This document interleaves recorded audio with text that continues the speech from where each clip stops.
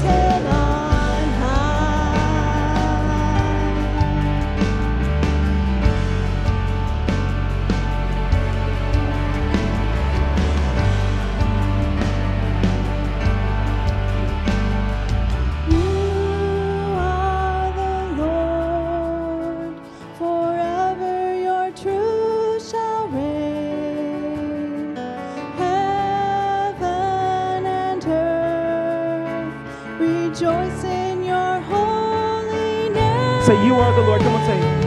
You are the Lord, forever your truth shall reign. Heaven and earth sing.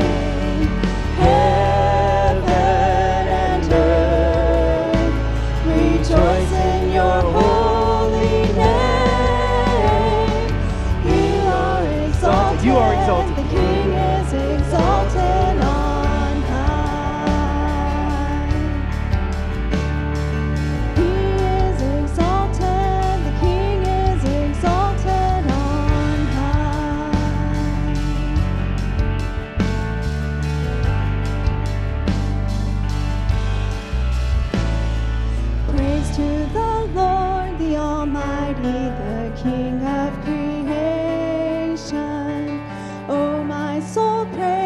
for he is thy health and salvation.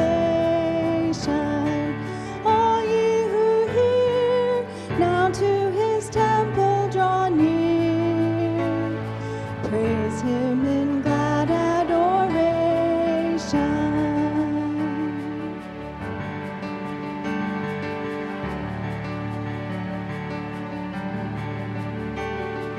Praise to the Lord, oh let all that is in me adore him.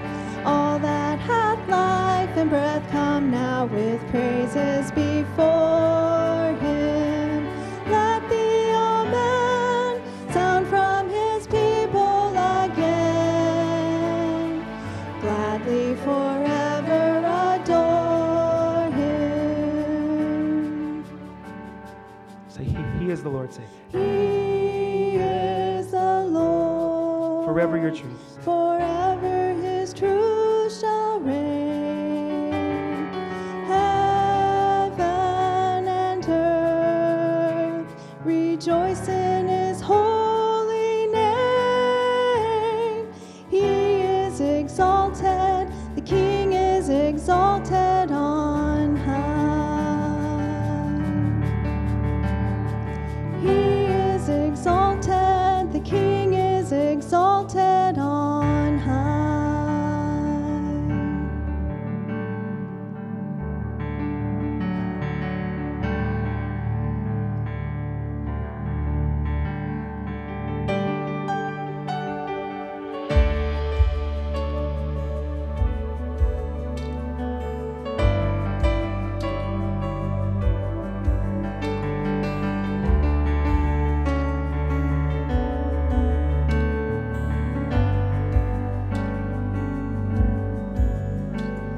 Your presence is all I need. It's all I want and all I seek. And without it, there's no breathing. Your presence is the air I breathe, the song I sing, and the love I need. And without it, I'm not living.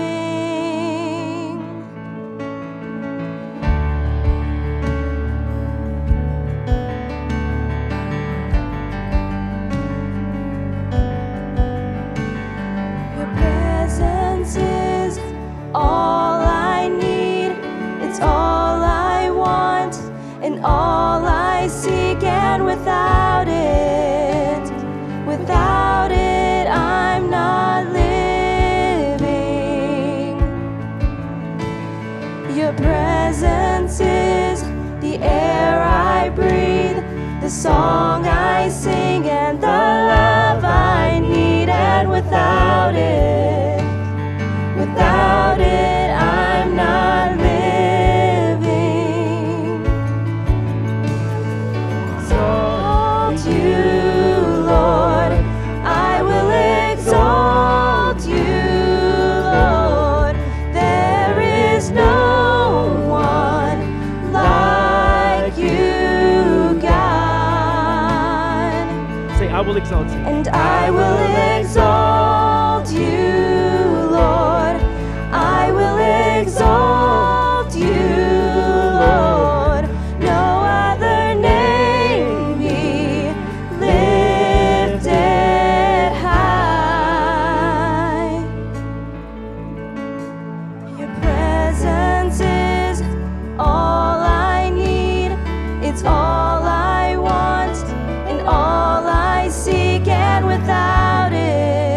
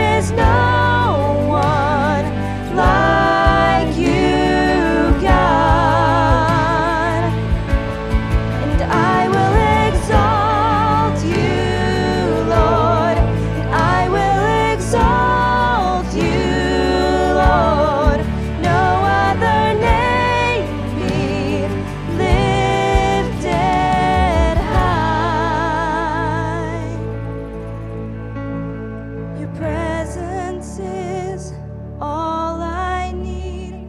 It's all I want, and it's all I seek. And without it, there's no meaning.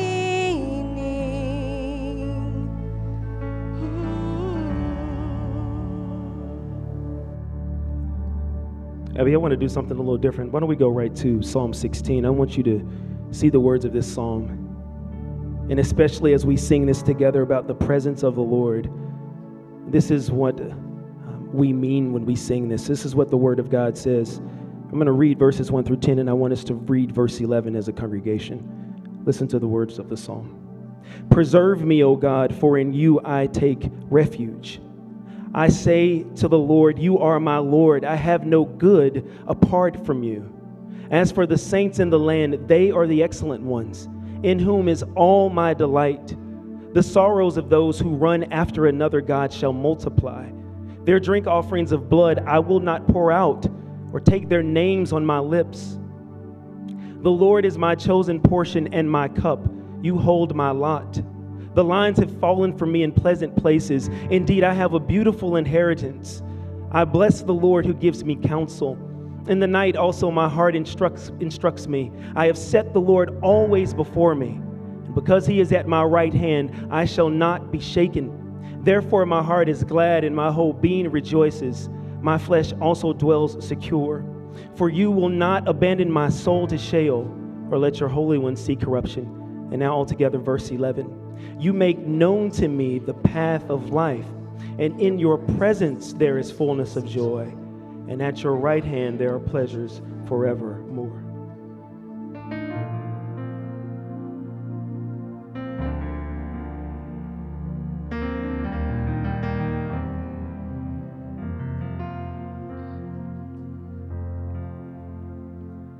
I've come to the garden alone, while the dew is still on the roses, and the voice I hear falling on my ear, the Son of God discloses. All together, church, come on, sing.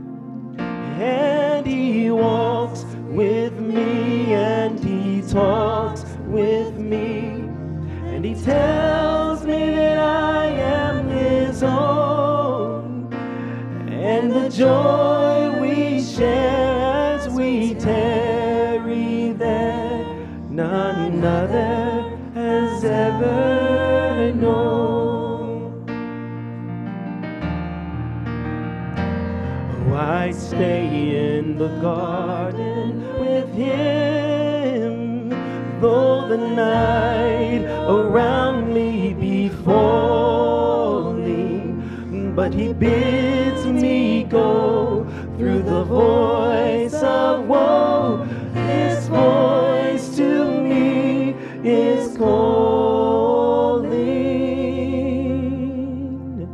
and he walks with me, and he talks with me, and he tells me that I am his own, and the joy we share as we tarry there, none other has ever known.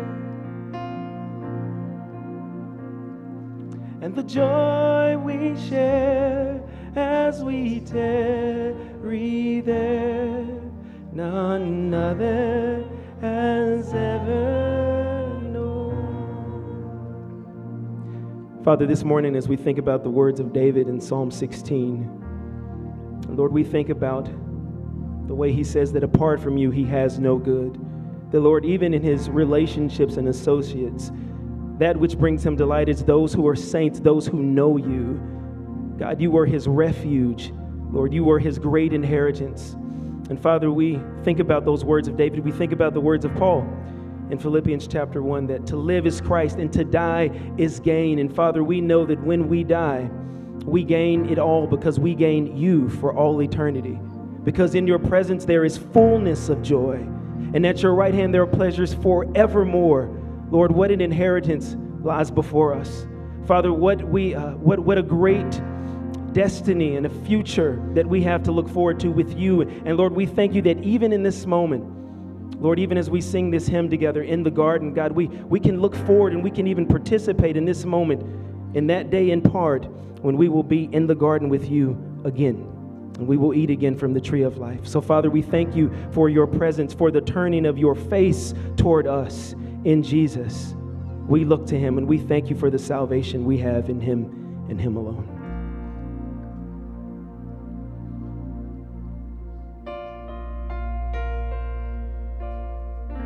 In the quiet, in the stillness, I know that you are God. In the secret of your presence, I know there I am restored. And when you call, I won't refuse. Each new day again I'll choose.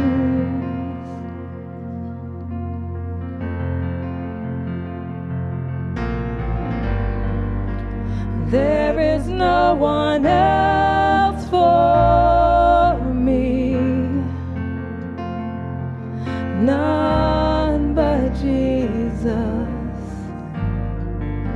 crucified to set me free. Now I live to bring you praise. In the chaos, in confusion, I know you're sovereign still. In the moment of my weakness, you give me grace to do your will. And when you call, I won't delay. This my song through all my days.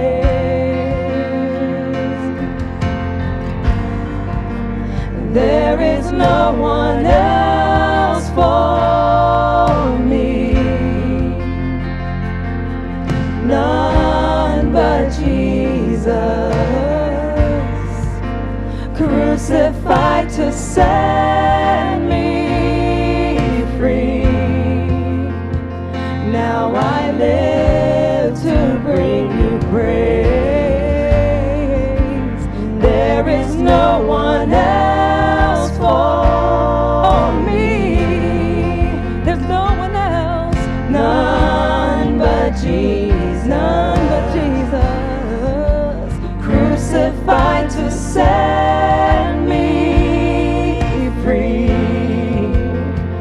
Now I live to bring you praise.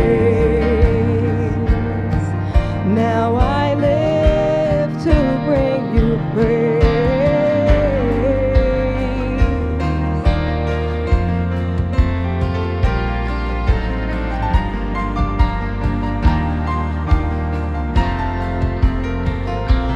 I live to bring you praise.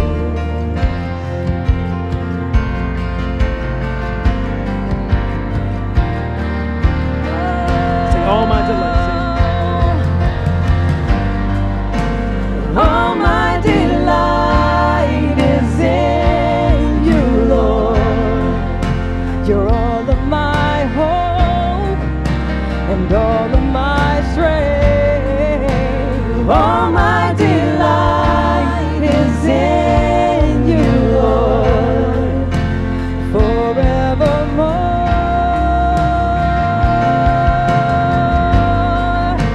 All my delight is in you, Lord. You're all of my hope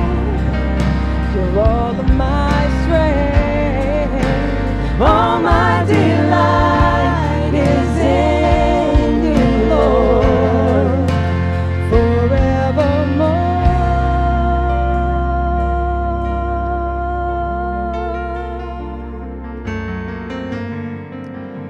There is no one else for me, none but Jesus, crucified to set me free. Now I live to bring you praise, to bring you praise.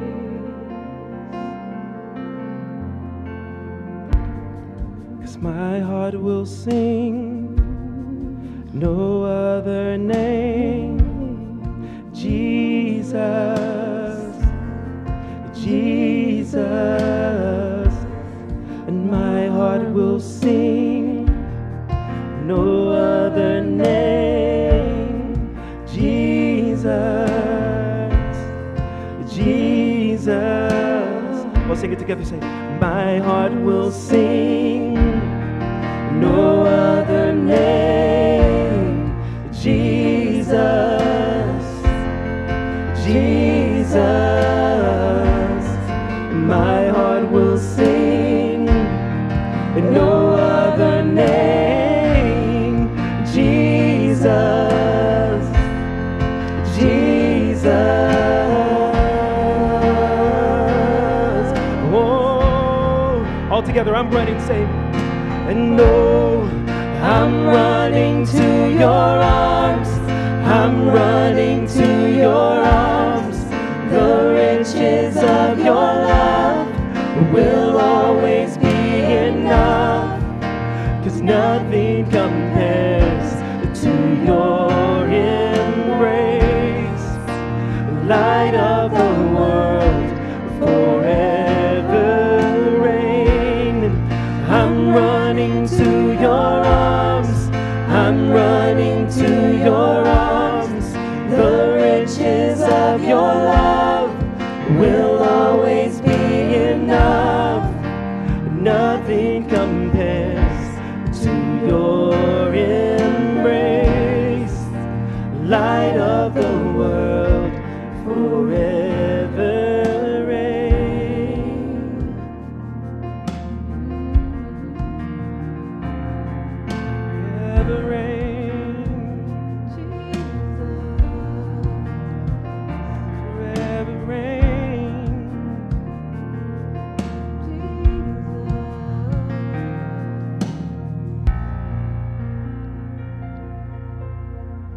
Amen. You may be seated.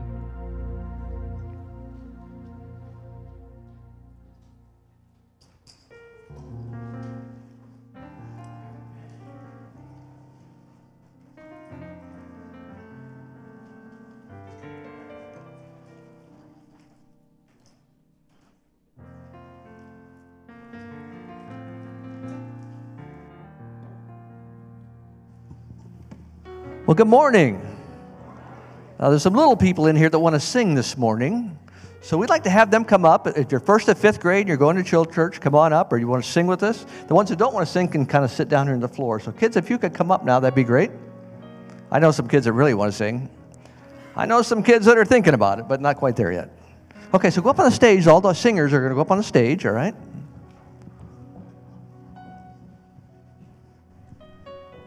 Good spot. All right, so we're going to do a little song for you, okay? Guys ready? Don't forget to smile.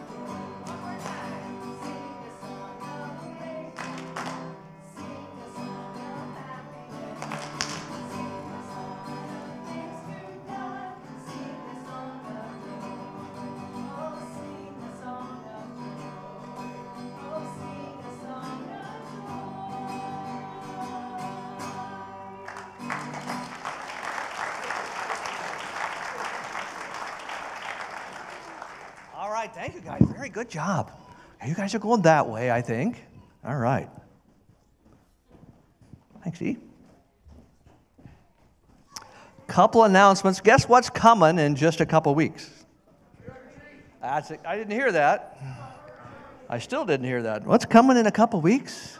Trunk or treat. That's very, very good. Now, there's a display out there in the foyer, and you can sign up to do trunks and bring candy and all those kind of things. Again, it's a whole congregation event. We need everybody involved, okay? There's also a few pumpkins on the parking lot. How many noticed that? All right. Pumpkins on the parking lot for you, okay? Those are for the youth ministry to sell and to help them on their trips and stuff like that. So that's what the pumpkins are out there for.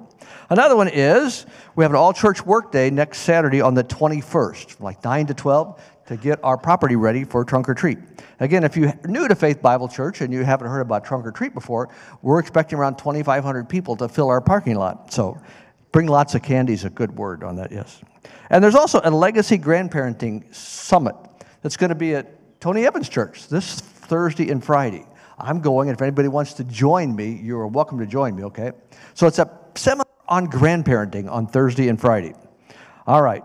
There's also a QR code that's up there from time to time, and you can scan it for more information, okay? All right. I think that's all. If the usher would like to come forward, we're going to have the offering. All right. Let me go ahead and pray. Lord, again, we pause in your presence. We thank you, Lord, that you love us and that you care for us and you know our name. Thank you, Lord, you know the very number of hairs on our head, Lord, and you care deeply for us, for you have made us and created us in your image. Lord, we thank you, Lord, for this day. Thank you that we can come and worship and learn about you and learn about your word.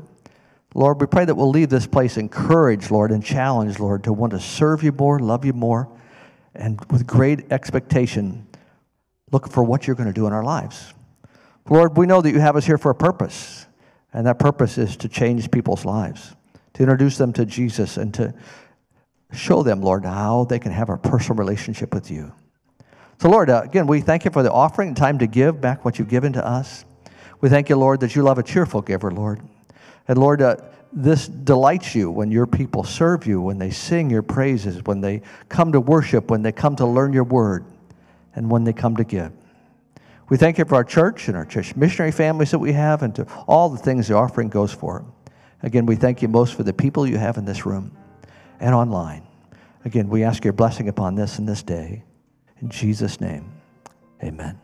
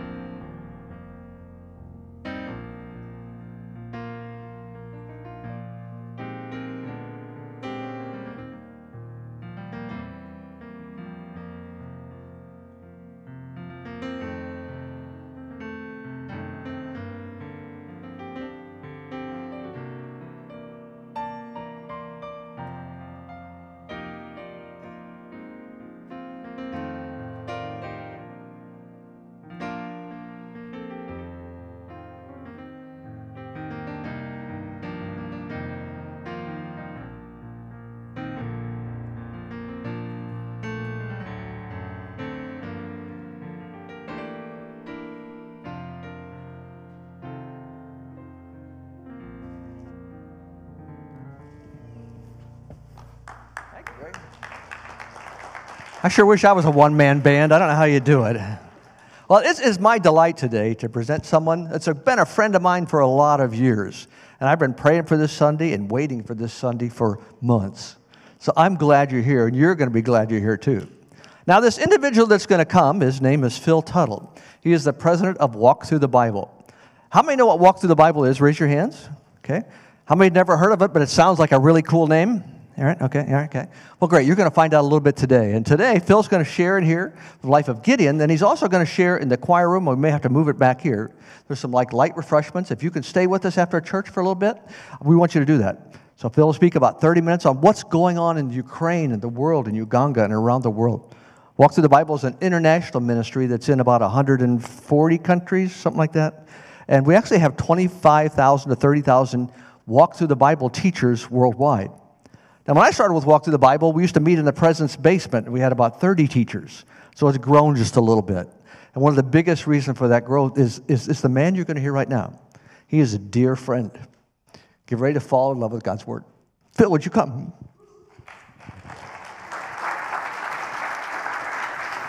Thank you, sir. That was all Jerry's nice way of saying we're really old. That's basically what happened there. How many of you were at family camp summer before this one? A few of you? Yeah, okay, that's why some of you look familiar. I stare at you and can't think of your name. I'm terrible at names, but faces usually stick in my mind. I love this church. Got to lead your family camp years ago when Mark Bailey was serving as your pastor. And it's just great to be back this morning. I really come partially to at least try to begin to pay back a debt.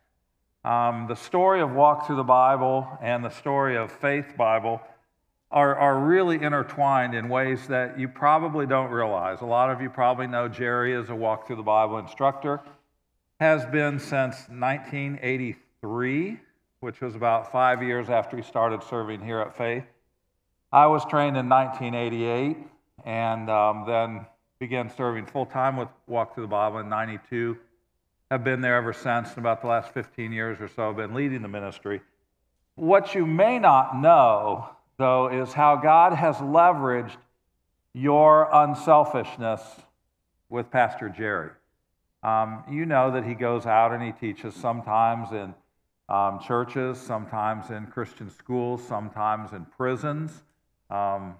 We pick those instructors very carefully by who will fit in best there. I don't know what that says about Jerry. But along about, I don't know what year this would have been, kind of early to mid-90s, Walk Through the Bible was at that point exclusively a ministry for adults. And Jerry was the driving force that said, look, this will work with children too.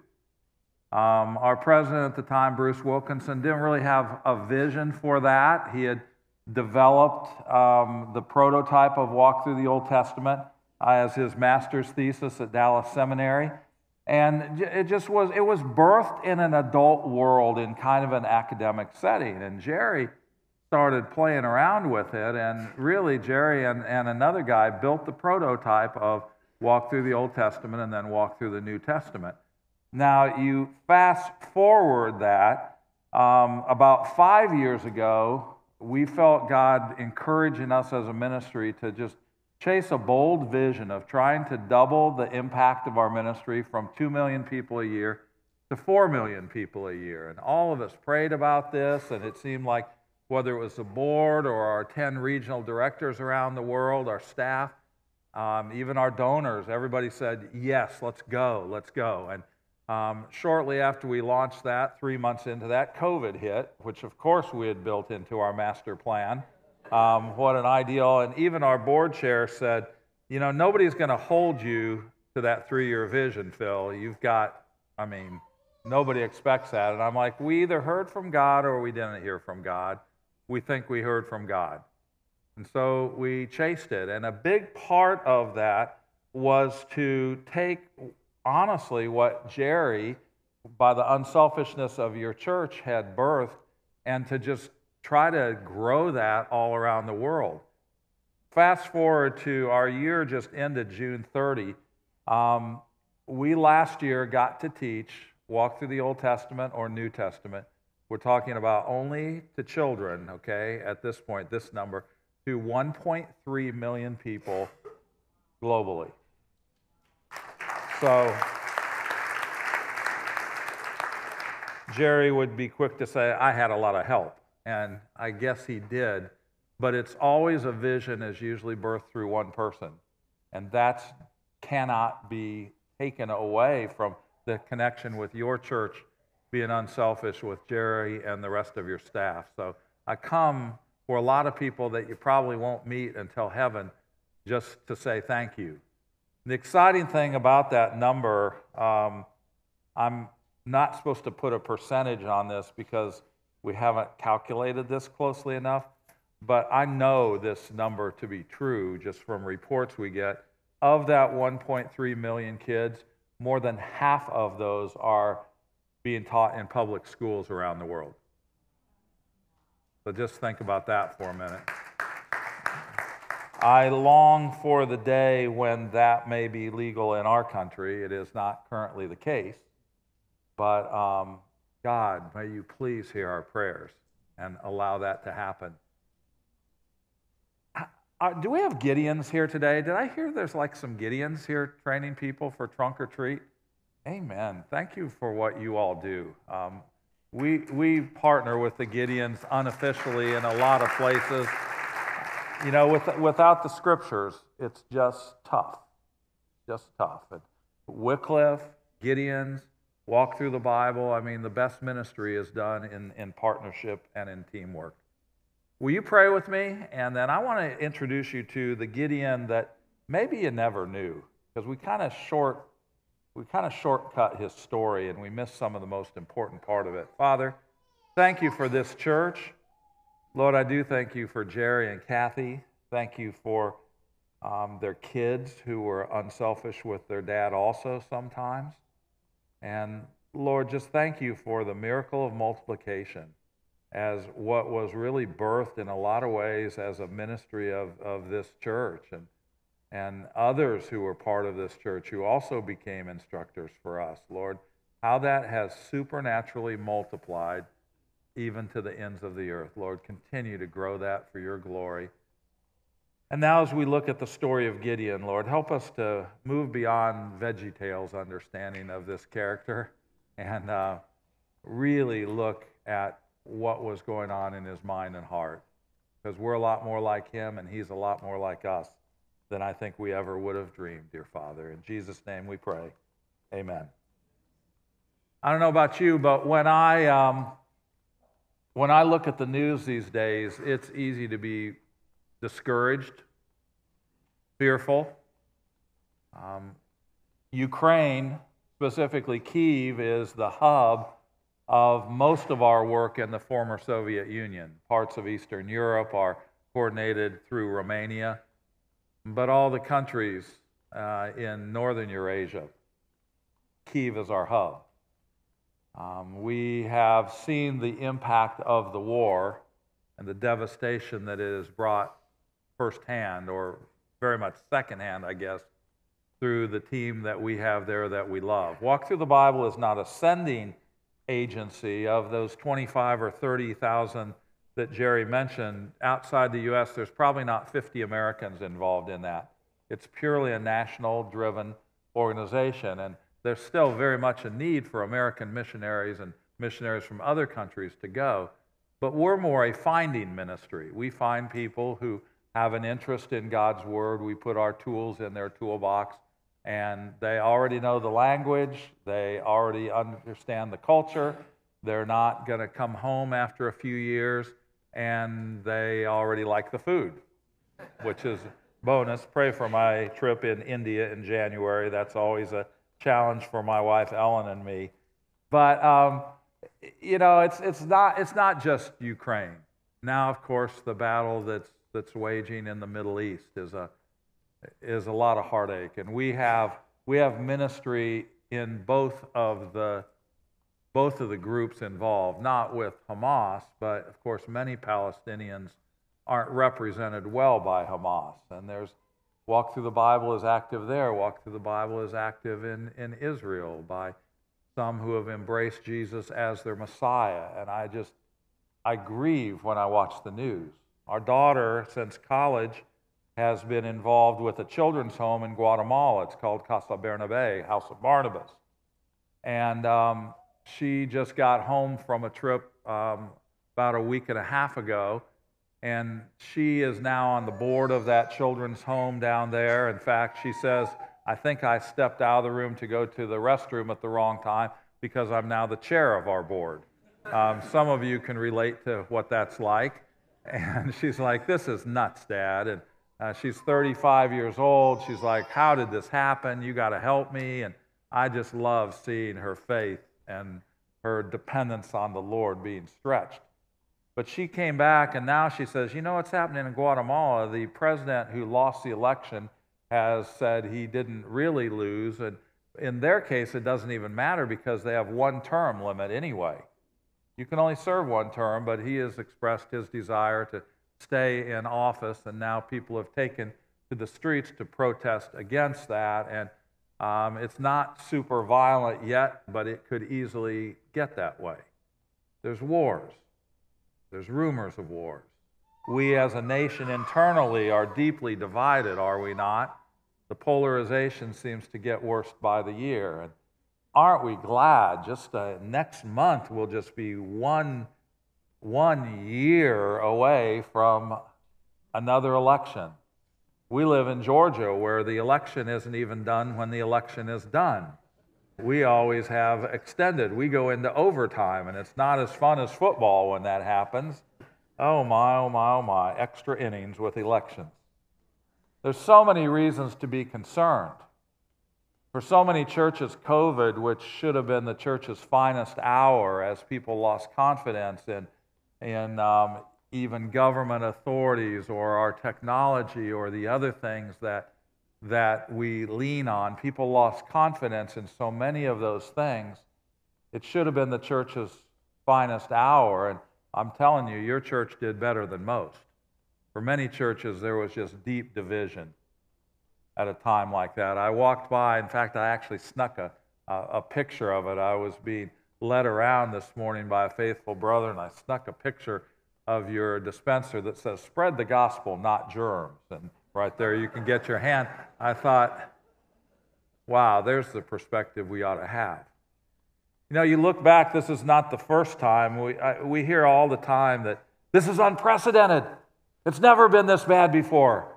The sky is falling. America has never been more divided. There's that little thing called the Civil War that did occur, but you know. But back in Bible times, God had great leaders. He had men like Moses. He had women like Esther.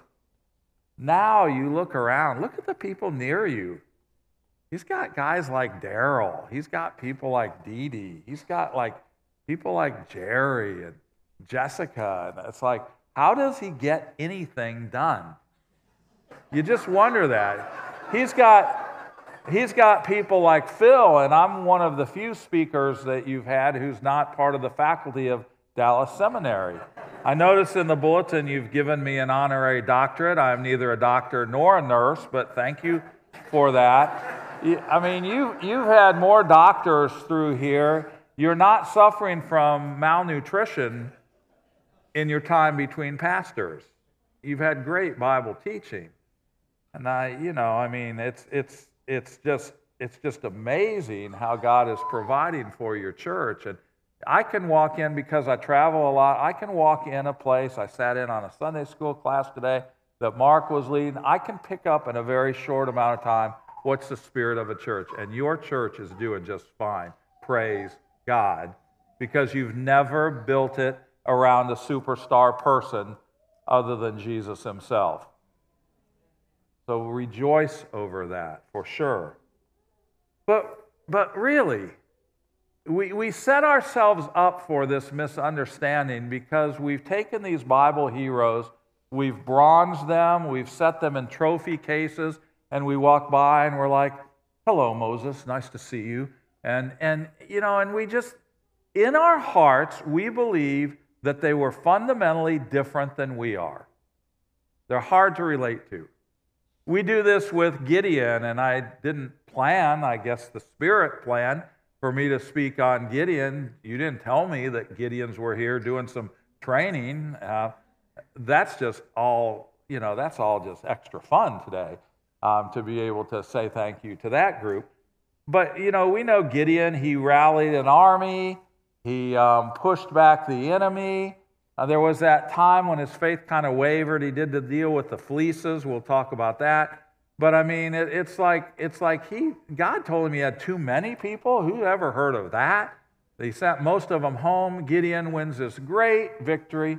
to celebrate. He travels throughout Israel, in fact, throughout the whole world. Everywhere he stays, he leaves the Bible in the hotel room. We know the story of Gideon from the Old Testament. Well, that's Gideon in Judges chapter 7.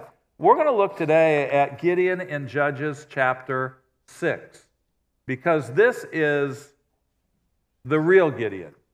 This is the Gideon that I've entitled this, the hero in your mirror. Your bulletin may say the reluctant hero. Either of those are ideal titles. Because most of us don't think when we look in the mirror that God has much to work with. I bet he wishes he had people like Gideon who never struggled, never were afraid, never had doubts. Well, let's just see about that, shall we? We pick up the story in verse 11. My clicker is not functioning. There we go. Oh, you doing it? It's not working. There we go. Okay. If it doesn't work, I'll know one person is paying attention. And in fact, why don't you just run us through this? I will take this and set this aside. Let's look at this. It says, the angel of the Lord came and sat down under the oak in Ophrah that belonged to Joash the Abiezrite, where his son Gideon was threshing wheat in a winepress to keep it from the Midianites. Background, you know the book of Judges. The people became weak because they didn't obey God. God lets foreign enemies push in on Israel's boundary. Eventually it gets the people's attention. They cry out to God, help! Not a real deep prayer life because they weren't very used to praying. God raises up a judge, not like a courtroom judge, Judge Wapner, Judge Judy, whoever your favorite TV judge is, but a military leader, rallies an army, pushes the enemy back. Then they relax. Lord, it's good to know you're there in an emergency. You think about after 9/11, what was church attendance like here? Was it packed? Sure was in our church in Atlanta.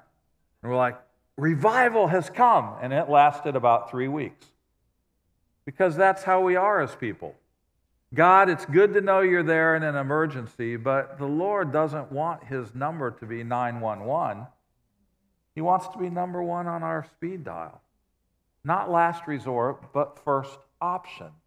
Because he's all about this is relationship. That's why he made us in the first place. And so the Midianites are oppressing the people, and they didn't just come in and conquer them. Instead, they came year after year after year. They would let the Israelites plant the crops. The Midianites would come in and do the harvesting, carry back all they could back to Midian, and then scholars tell us they'd burn a lot of the rest of it.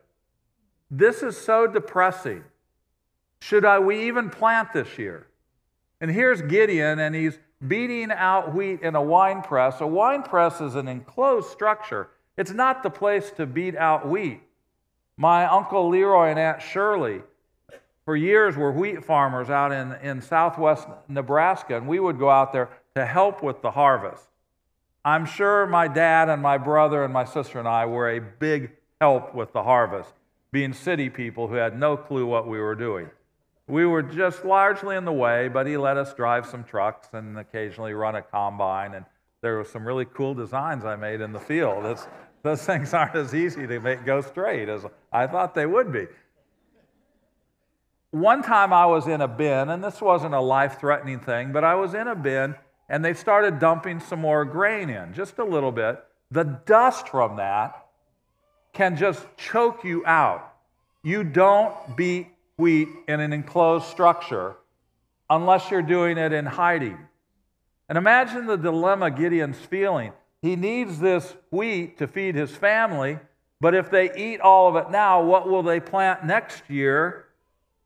But if they plant it next year, what's the use of that? The Midians will probably be back. He is brought very low along with his people. When the angel of the Lord appeared to Gideon, he said, "The Lord is with you, mighty warrior."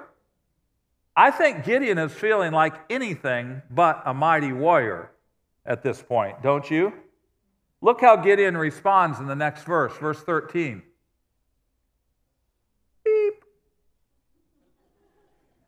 You take us ahead one? There we go.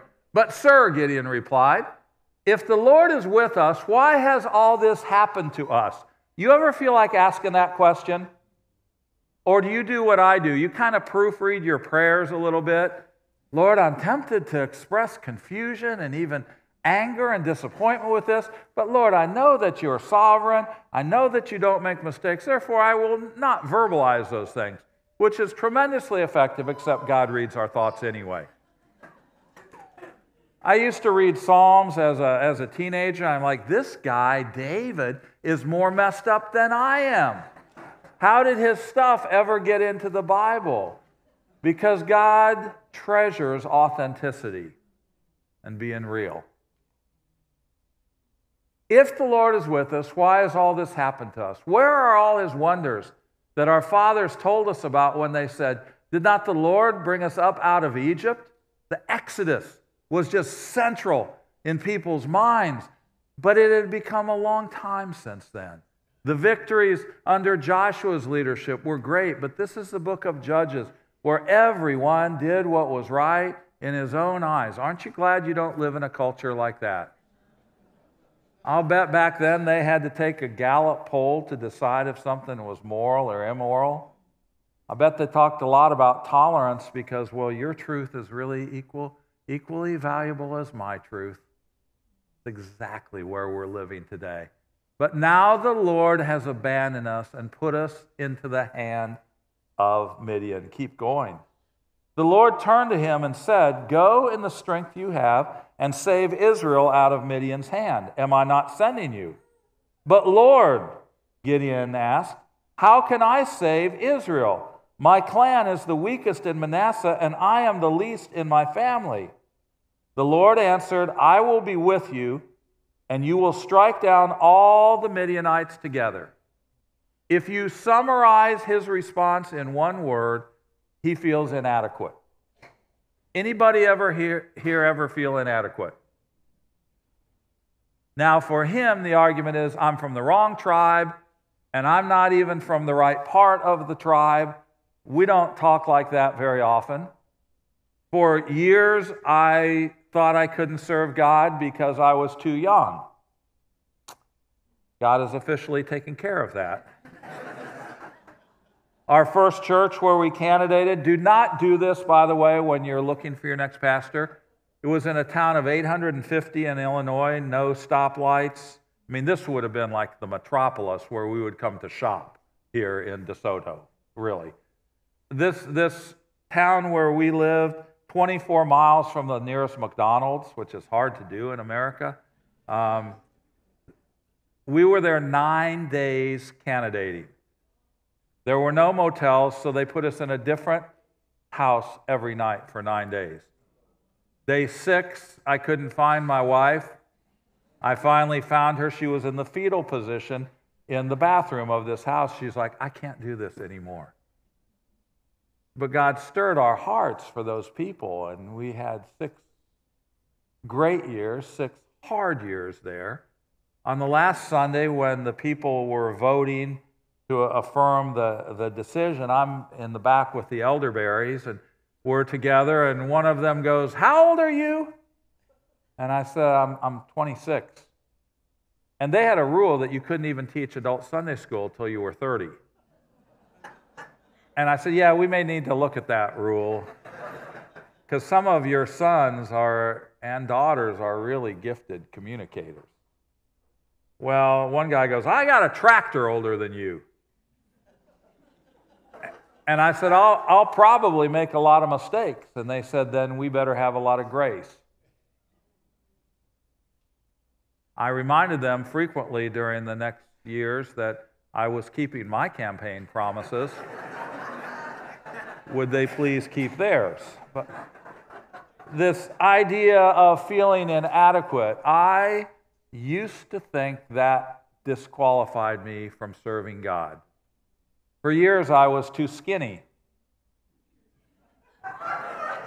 That is rude. Shame on you. Get that? I'm here to get all this nastiness out of your system before a potential pastor comes to visit, so you can be on good behavior.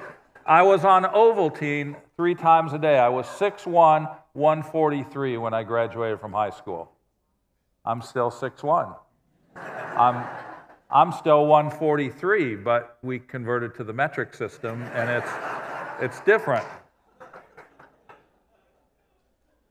I used to think that a sense of inadequacy disqualified us from serving God. I now think the opposite. God says, my strength is perfected in your... Paul wrote that under the inspiration of the Holy Spirit. He also wrote all about spiritual gifts. But then he also says, you want to see God the most clearly? When you do something that's out of your comfort zone. When you don't feel adequate. Why are so many of our favorite communicators introverts by personality type? Because those of us who are introverts realize, God, without your help, this is never going to work. And I think we're quicker to give God the credit and the glory when he speaks his word through us. He doesn't call the qualified. You've heard this before. He qualifies those he's called. You summarize this in a point, and there's going to be 3 of these truths. Here's the first one. God calls inadequate people to incredible ministries. Say that with me. Okay, I know you can read. Now close your eyes and say it by memory. Ready? Here we go. God calls... Right. So if you feel inadequate, it's okay. God says we have this treasure in earthen vessels. There's different words for dishes in the scripture. Like we have the china. It resides in the china cabinet. And the kids and I would walk by the china cabinet and go, hello, China. Are there still 8 of each of you? Good to see you. Some of the most uncomfortable meals of my life is when Ellen, who grew up in Charlotte, North Carolina, very southern, and it's like all this extra silverware. Am I doing a lobotomy, or are we having turkey here? I don't know what to do with all of these forks. And we also got Corelle for our wedding. You can drop Corelle and it will bounce back. I think that's closer to the word earthen vessels. How does God's glory come shining through? Sometimes it's through the fault lines. So if you ever feel you're married to a crackpot, that's good. He's qualified to serve God. That was extra credit for us guys. We need that. Let's jump down to verse 25. So God says, rally an army, push the Midianites away. That same night, the Lord said to him, take the second bull from your father's herd, the one 7 years old. Tear down your father's altar to Baal and cut down the Asherah pole beside it. Then build a proper kind of altar to the Lord your God on top of this height. Wait a minute. You didn't say anything about my family.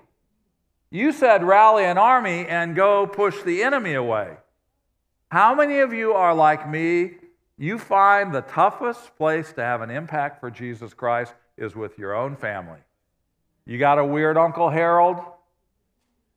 I got a lot of weird uncles that my wife was not allowed to meet pre-wedding because my mom was afraid she would run away.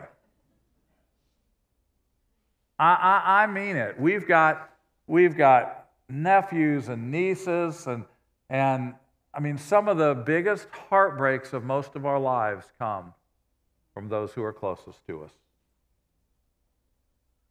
That's where God sends him first. I love the statement. It's not said in Scripture, but I think it's taught in Scripture. Think globally. Act locally. Act locally. You know, I mean, there's a conference going on over at Wycliffe right now, 900 people participating into it. It's global. It's absolutely global. That does not erase the opportunity that you have coming up on Halloween. Did you say 2,500 people are going to show up to your parking lot? What an opportunity to share the good news of Jesus Christ. Well, So he's told to do this, tear down your dad's altar first, build a proper altar in its place, using the wood of the Asherah pole that you cut down, offer the second bull as a burnt offering. So Gideon took 10 of his men, jump ahead one more, will you please? Gideon took 10 of his men and did as the Lord told him. But because he was afraid of his family and the men of the town, he did it at night rather than in the daytime. I have heard so many sermons about this that say half faith is no faith at all. Half obedience counts for nothing. That preaches great. I just don't see it in the passage. He was afraid, so he did it at night. There's not one hint of condemnation from the Spirit of God in this account that he did it. I think it was kind of smart, don't you? I do. I mean, I understand that faith and fear are opposites. The opposite of fear is not courage, it's faith. Read through the Gospel of Mark. Look at all the times that these two play against each other. Stop fearing, only believe. But I somehow got the idea growing up that faith and fear never coexist. I can still remember the first time our youth pastor talked some of us into going and sharing our faith with people who had visited our student ministry. We were learning all the verses, Romans 3:23, Romans 6:23, verses that I still use to this day when I share the gospel. I went to that training because there's a girl I wanted to date, and the youth pastor promised that she would be there. That's terrible to confess that. That's not on my resume for a walk through the Bible. By the way, she didn't even show up. We finished 12 weeks, and he goes, now we'll start going to visit people. I'm like, no, my parents pay you a lot of money to reach my friends for Jesus Christ. This is not my job. He goes, actually it is. And we went, the first time we went out, it was terrible. We went to the house, and nobody answered the door. The second house we went to, he goes, okay. He goes, knock. And I go, I pounded on that door. I go, up, started to turn around. And I'm like, guess he wasn't one of the elect anyway. Let's go. And went to the third house, and this time, our youth pastor, he just choked. And he goes, hi, I'm Pastor Greg, and he just turns to me, and he blanks on my name. And he says he makes up a name. And the guy on the other side of the door goes, no, it's not, that's Phil. We're in the same algebra class. So we didn't get off the porch. And we're walking back to the car, and I'm like, you're really good at this. And he's like, shut up, get in the car. You want to go get a pizza? And his, dare I say, incompetence made me go, hey. He goes, you want to try this again next week? I go, I can't let you going around town embarrassing Jesus by yourself. That is a true story right there. In the morning, when the men, this is verse 28, when the men of the town got up, there was Baal's altar demolished, with the Asherah pole beside it cut down, and the second bull sacrificed on the newly built altar. They asked each other, who did this? When they carefully investigated, they were told, Gideon, son of Joash, did this.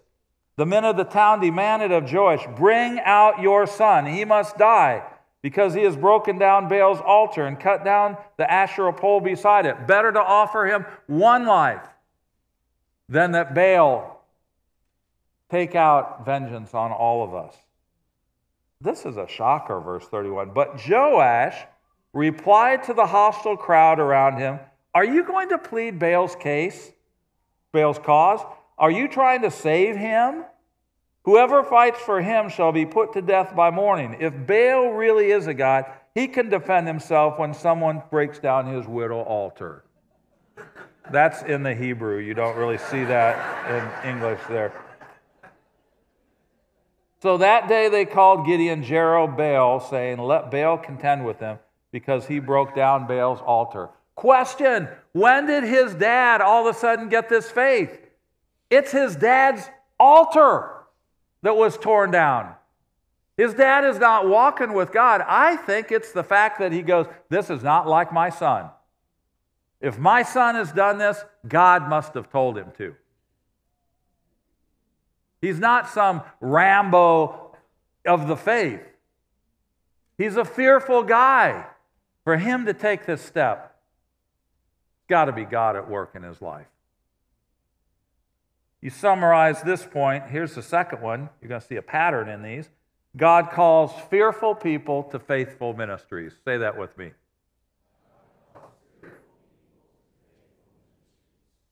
We got word recently, somebody emailed me something from Ukraine, goes, you got to read this account. It was about a 14-year-old boy, and he was involved not at a church. He was involved it was a cultural club. He says, sometimes we listen to classical music, sometimes we visit art galleries, sometimes we talk about great leaders in history. And he says, this one time, they came and they taught us this walk through the Old Testament.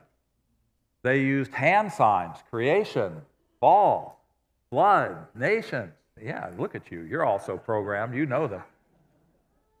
And he said, it was very interesting, and it made me think a lot about God. You didn't get the impression as you read his account that he was necessarily a Christ follower yet. He said about 2 weeks after that, he and 3 of his friends were on the street and the air raid sirens went off. It's required by law that you find a shelter and go there. And so he says, we went down in the shelter, and he says it was just packed in there. The lights kept going on and off. And he says, then they went off and they just stayed off. Said it was his word, getting creepy in there. Whatever creepy means to a 14-year-old boy. That's what it was like. Said babies were crying. And he said, I said to my friends, hey, take your phones, turn on the light on your phones, and shine it on my hands. And he says, there in the bomb shelter, I said to people, this is the Bible. And he began teaching creation, fall. And he didn't even know much about the stories in between. He filled in what he could. But he went all the way from creation, 40 steps to Christ. And he said, this is the Bible. This will sustain us. And there's applause in the bomb shelter. He said it wasn't long after that the siren stopped and he and his friends left. And he said, ever since then, we've been talking about, can there really be a God? Does he exist? Whoa. This is faith in the midst of fear, is it not? This is saying we need help. We're overwhelmed by an enemy that's like much bigger than we are. We're powerless in this bomb shelter. And he's like, the Bible has the answers. Praise God. Praise God. Someday, it's highly possible. I hope in heaven we get to trace our spiritual genealogy. My mother-in-law did that. My wife's a descendant from Thomas Mayhew, the first missionary in America. She's a direct descendant. We've done the Tuttle family tree too. We have many mission fields in the Tuttle family tree, so her family would have something to do with their lives. But wouldn't it be cool to, in heaven, trace your spiritual genealogy? It's not at all out of the realm of possibility that somebody that Jerry trained somebody who trained somebody who trained somebody who trained somebody who trained somebody who taught that young boy, Iliak, teaching in that bomb shelter. Wow. We got to hurry. I love this church. There is a clock. Okay. It says the same as mine on my phone does. Verse 33, now all the Midianites, Amalekites, and other eastern peoples joined forces and crossed over the Jordan, camped in the valley of Jezreel. Then the Spirit of the Lord came upon Gideon, and he blew a trumpet, summoning the Abiezrites to follow him. He sent messengers throughout Manasseh, calling them to arms, also into Asher, Zebulun, and Naphtali. By the way, I don't know how to pronounce those names either, but they taught us at Dallas Seminary, you say them in boldness, and people will go, oh, that's how you pronounce it. So that has served me well for many years. Gideon said to God, look at this, if you will save Israel by my hand as you have promised, look, I will place a wool fleece on the threshing floor. If there is dew only on the fleece and all the ground is dry, then I will know that you will save Israel by my hand. God says, go for it. You get the picture. He puts a sheepskin, like there's this rug here. A sheepskin would be much thicker. He says, if I get up in the morning, this is wet, the ground is dry, I'll know you've sent me. We still use that expression. I put out a fleece, right? Well, he gets up in the morning, ground is dry, picks up the fleece, wrings it soaking wet. What does he do next? He does not go into battle. He goes, Lord, would you do it again tonight? Only tonight, flip-flop it. Make all the ground wet and the fleece dry. Now, there are different interpretations of this, okay? We write doctoral dissertations about this. Don't split a church over this, okay? Some say, well, maybe the fleece was more dense than the rest of the ground, therefore evaporation occurred more slowly. I was a math and science nerd. I was a chemistry major. I was in medicine, headed to be a doctor when God veered me off into Bible teaching. I would subscribe to this theory. We're really good at taking what God does supernaturally and then explaining it away naturally. There's another explanation. Some of you go, I don't even know what that meant about the density and all that. Well, you'll like option B. Hezekiah St. Bernard, who's never on a leash like he's supposed to. Maybe he wandered into my yard. Maybe he did his business on the fleece because it was softer. There's no way he'll hit the whole yard, though, and miss the fleece. You can hold either of those views, okay? Don't disqualify a pastoral candidate over that deep doctrine right there. Look for bigger stuff than that. God goes, fine. 39, Gideon said, don't be angry with me. Let me just make this one more request. And he explains that test. That night, God did it. Sure enough, only the fleece was dry and all the ground was covered with dew. The third truth for us this morning, God calls doubting people to daring ministries. Say that with me. God calls. I grew up in a church that in very many ways was a great church. It was a great church. I grew up with a high view of Scripture.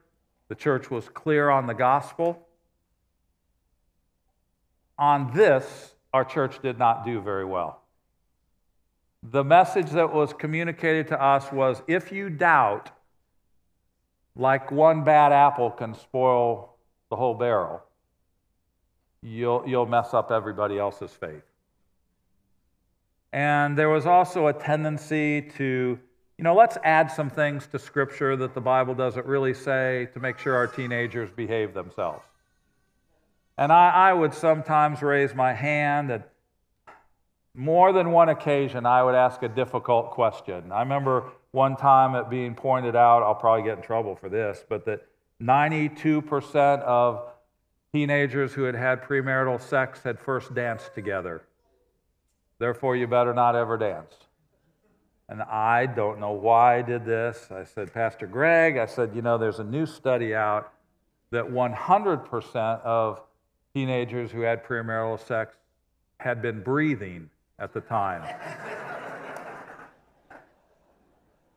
Causation and correlation are not the same thing. And I was told many times, Bill, God has given you a good mind, but if you keep using your mind to ask hard questions, He will take away your mind.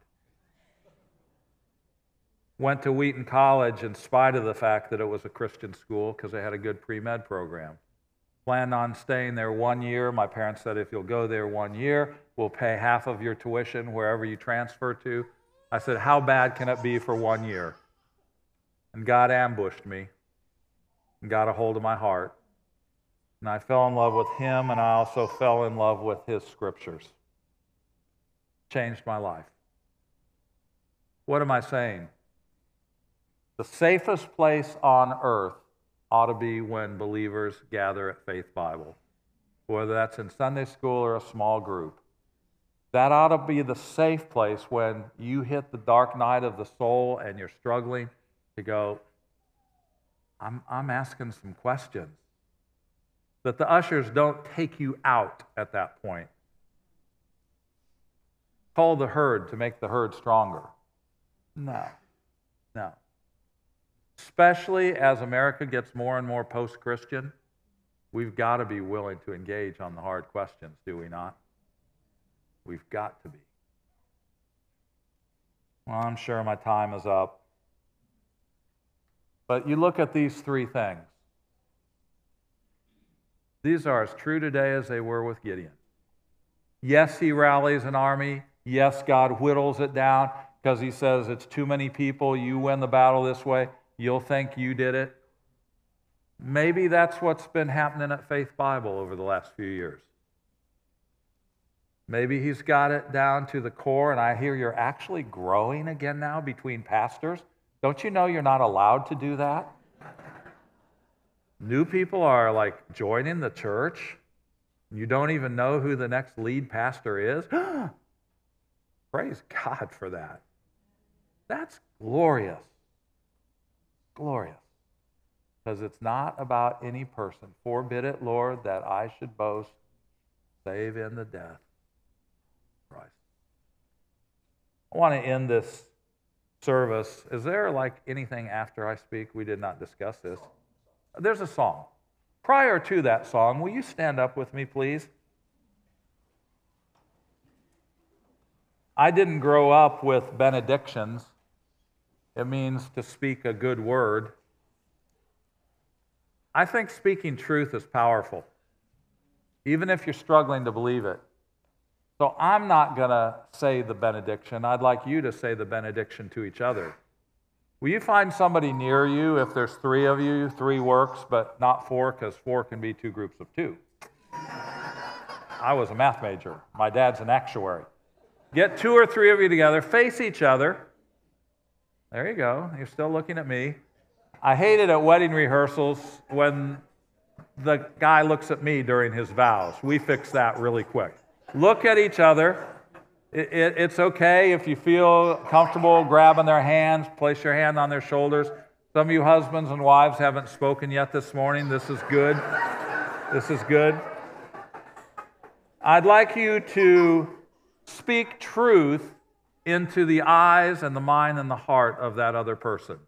You don't need to look at the screen. You just need to follow what I say. All right? Are you ready? Do not look at me. Here we go. You remind me of Gideon. You're really a lot like him. Please remember, God calls inadequate people to incredible ministries. God calls fearful people to faithful ministries. And God calls doubting people to daring ministries. I can't wait to see what God's going to do through you. Amen. Let's sing. Come on, Craig. Hey, brother.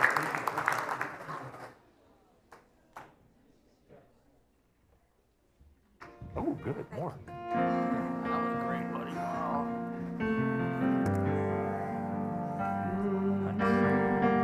Let's sing these words together. This will be our closing prayer. Sing this with me. Say, my heart will sing. My heart will sing. No other name. Jesus. Jesus. My heart will sing. No other name. Jesus. Pray those words this morning. Say, my heart will sing. My heart will sing. No other name. Jesus. Jesus. My heart will will sing. No other name, Jesus, Jesus. Let's pray this together now. Say, oh, I'm running to your arms as we close. Say, and oh, I'm running to your arms.